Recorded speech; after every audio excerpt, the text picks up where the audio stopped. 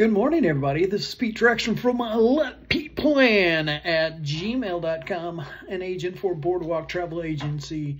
And I'm going to give you a few updates on some dates and some times, probably for the upcoming events between now and the end of the year at Walt Disney World. We're going to start off with the thing that's coming up the quickest, I think. The International Food and Wine Festival, presented by Corksicle. It begins on July 27th and runs through November 18th. And then it will be quickly turned around to the International Festival of the Holidays, which will start on November 24th through December 30th. Checked on possible narrators for the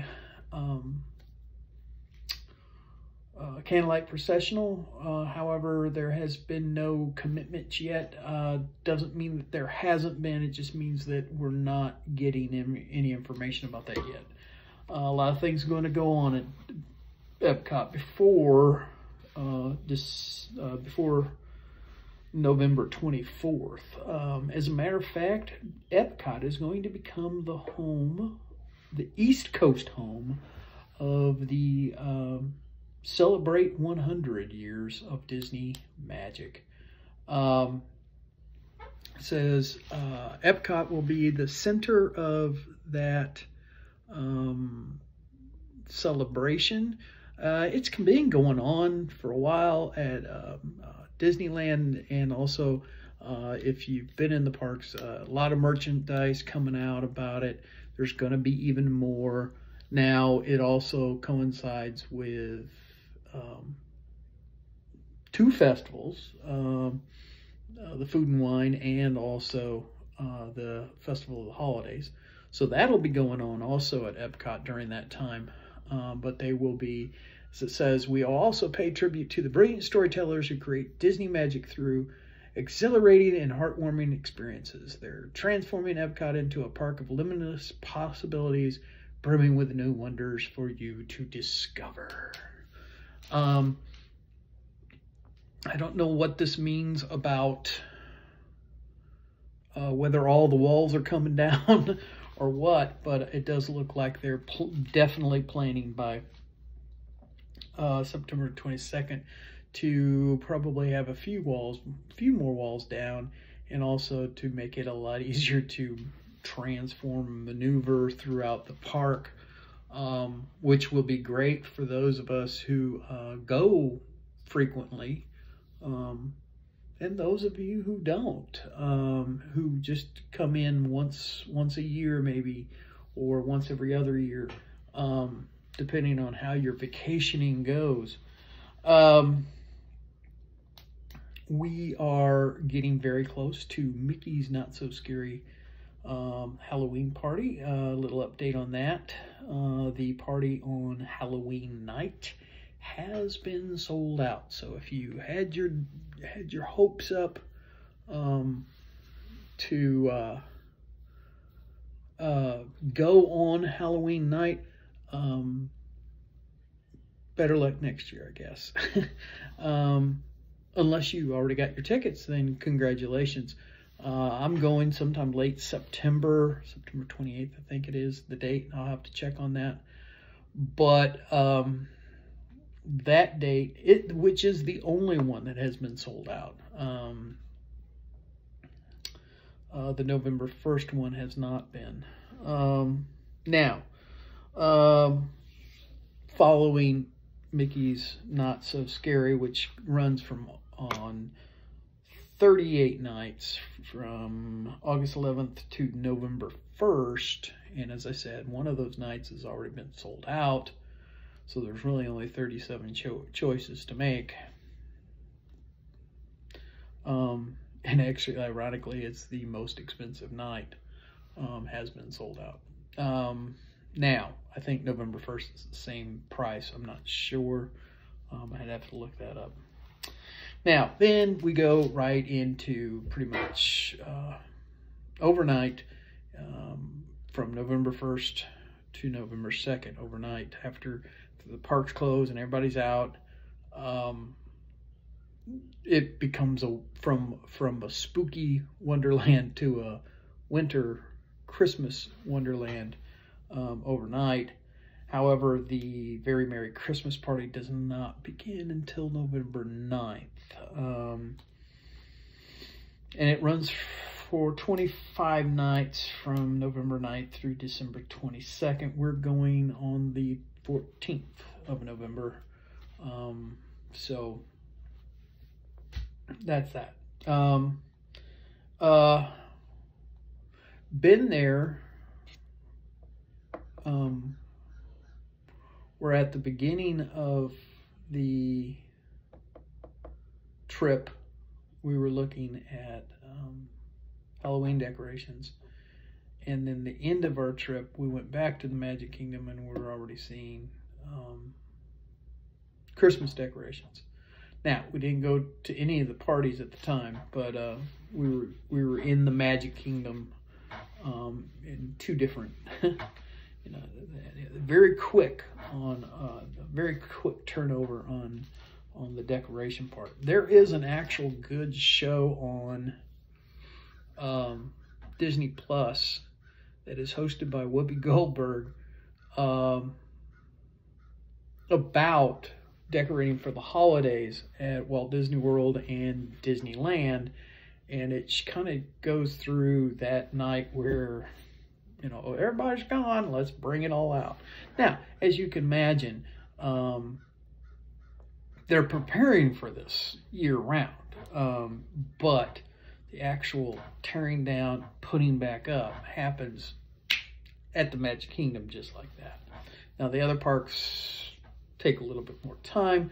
Then again, they don't have the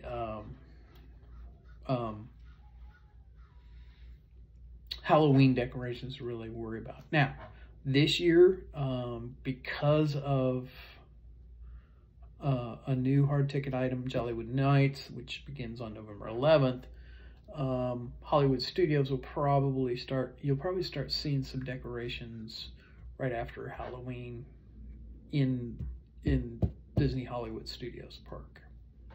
That's my guess. They're usually pretty quick with changing out the decor. Again, they don't go too heavy on the Halloween because there is no Halloween party there. Now, Epcot, they go through food and wine until November 18th, and then they start up on November 24th, which is 6 days after that. They're starting up with the Festival of the Holidays. They're the latest usually. Animal Kingdom does their own decorations. They don't have any special nights or no festivals or hard ticket items, but they do.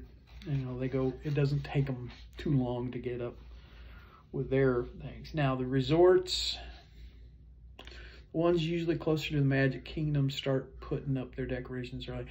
I'm not sure about how Grand Floridian is going to be this year, except I do know that they are planning on having the gingerbread house. Don't know how all the other construction is going to, and Polynesian is going to be the same way. Although all the construction of Polynesian is a separate building that they're building. Grand Floridian is working on the lobby. However, I think most of that construction is going to be held over until January of 2024, so they can get the holidays in and all that fun stuff. Now, one big thing is, as I told you about, the Epcot is the center of the 100th celebration. I do know they are planning on, there's going to be a big mural going up somewhere. I don't know.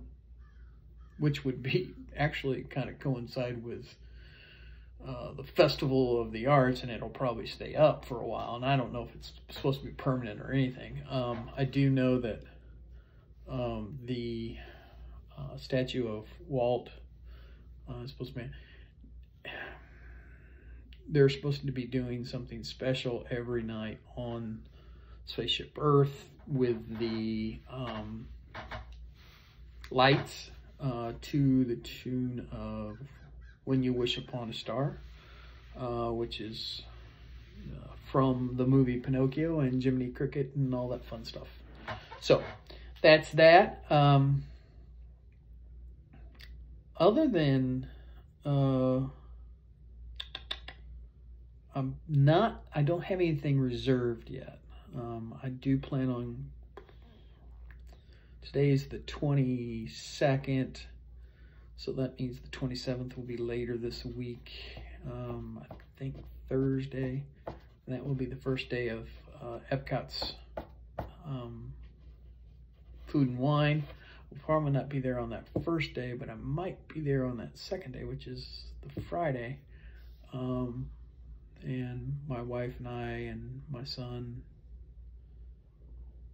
2 sons, might make a last day before my oldest son goes back to school, and it might be our last big Disney hurrah. Now, it's just a day trip.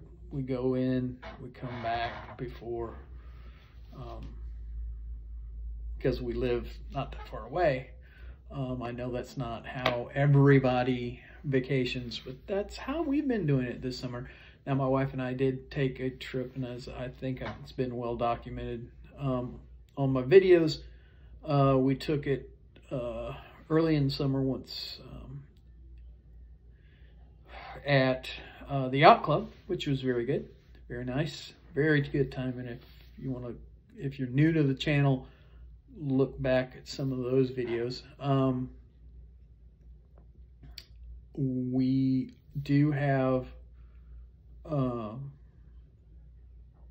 tickets for Not So Scary and also Very Merry.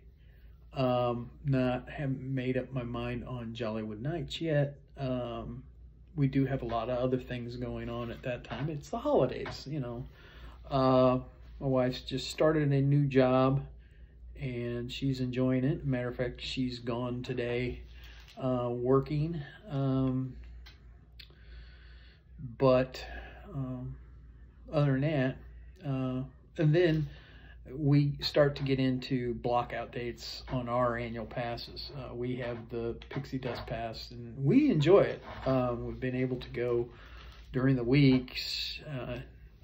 I know you've heard it's not been as crowded this summer. Well, it's been crowded enough, and it's been pretty warm. I'm not a apologist for Bob Iger, but the idea that the humidity and the heat kept people away, although it's like saying, you know, gosh, don't go in the pool, it's awful. Don't go in the pool today, it's wet. It's always hot and humid in Florida in July. However, I think it's been a little overly hot and humid in that. I think Universal's didn't meet their quota of people, I guess, for lack of a better term. The attendance has been down at Universal too. Not sure about SeaWorld.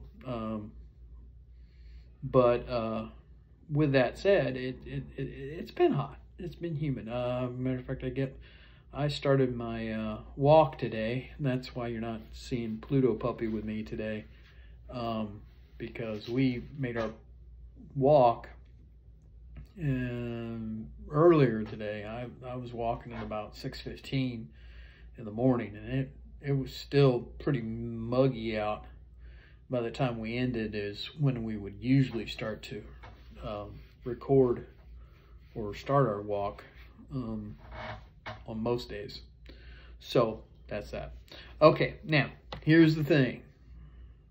If you want to plan a Disney World, Universal Orlando vacation for between now and the end of the year, or even into 2024.